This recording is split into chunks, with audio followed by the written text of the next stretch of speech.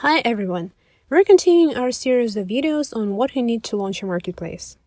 A marketplace owner earns money by getting commissions and periodic fees from their vendors. More often than not, those fees are taken from vendors' orders, but in some cases, a vendor may become a debtor. So in today's video, we will discuss how to deal with debtors in your marketplace. Multi-vendor has a functionality called vendor-to-admin payments.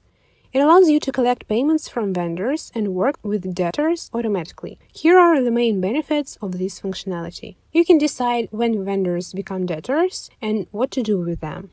You can also warn your vendors about their debts and monitor the list of your debtors. Also, you can allow vendors to refill their balance at any time to help them avoid becoming debtors. In the settings of the vendor-to-admin payments add-on, you can set the minimum allowed balance for vendors and the time to refill the balance after it goes below that point. When a vendor reaches this balance and they don't refill the balance in time, they become a debtor. These parameters can be set globally or for each vendor plan. Debtors will get the suspended status automatically. You can decide what this suspension involves.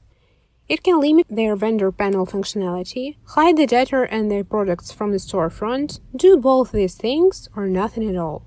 If a vendor goes completely inactive and doesn't pay the debt for a long time, you can disable that vendor's account automatically. Just set the time in the add-in settings. When disabled, the vendor won't have access to the vendor panel anymore.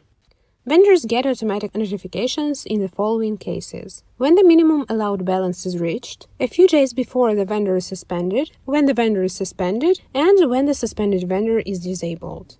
Get a weekly report on all the debtors' accounts and their debts.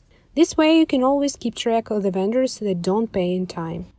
Help your vendors to avoid becoming debtors. Vendors can refill their balance anytime. All they have to do is to click the Refill Balance button on the dashboard and specify the amount of money. That's it. In this video, we discussed how you can make your work with debtors in your marketplace easier. If you want to know more about other Cscart multi-vendor features, check out our documentation and the YouTube channel.